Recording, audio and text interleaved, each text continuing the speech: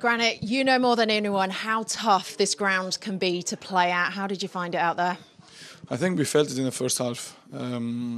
For me, typical English crowd. There was pushing West Ham, unbelievable, 60,000 in the back.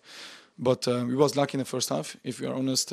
Amazing goalkeeper, he saved us 2-3 good chances for them, but different face in the second half. I think we controlled the game in the second half, exactly what is our strength as well. But in general, I think we are happy that we go through.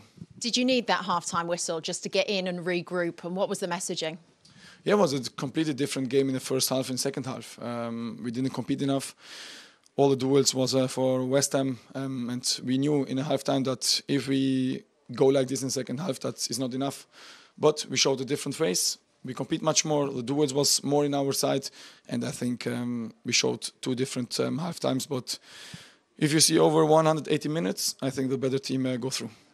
Well, you have made it through to the semi-final. What a week it's been for you and the whole squad. You just must be riding a wave right now. Yeah, it's unbelievable.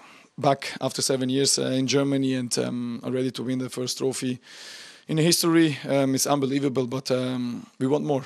And I think we showed today in the second half that this team has the hunger, the belief to take anything and anyone. So we know where we are in the semi-final.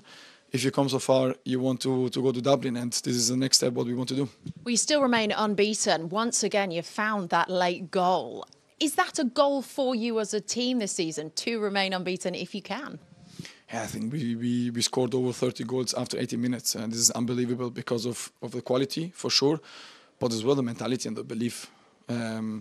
We believe until the end, and let's see what happens after 90 minutes. But this team has a different character, different mentality, and we are showing that every 3 days, even in Bundesliga, but as well in Europe. And we are proud to be part of this team.